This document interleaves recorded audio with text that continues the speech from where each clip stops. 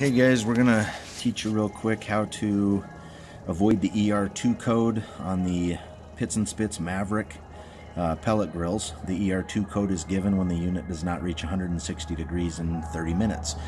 It's usually not an issue until you get kind of in the northern climates, winter time, stuff like that on the bigger ones, the 1250 and 2000s.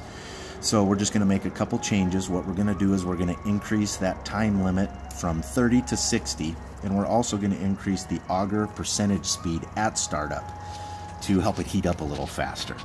First thing you want to do is plug your unit in and make sure it's on but not running. So right now I'm plugged in and we're on, but not running. And then you want to take and hit the prime and the probe button for 3 seconds until you get into the edit menu, and you'll see the C pop up. So now we're in the edit menu. So what you want to do is use your temperature things here, and we're going to go into C11. C11 is the time frame, and it's by default at 30 minutes. So then you hit the power button to get into it.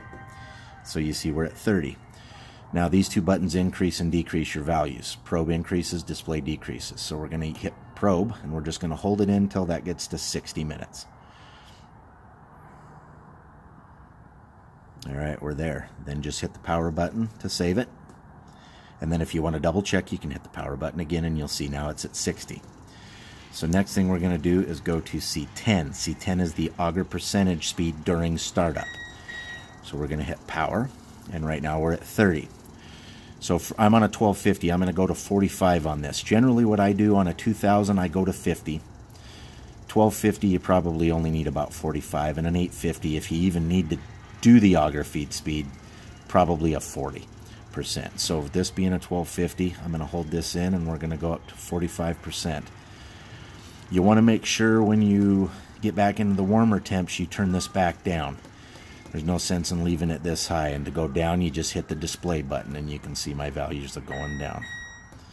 So we're going to get this up to 45. We're there. We hit the power button, and then again, you can just double check it. Yep, we're there.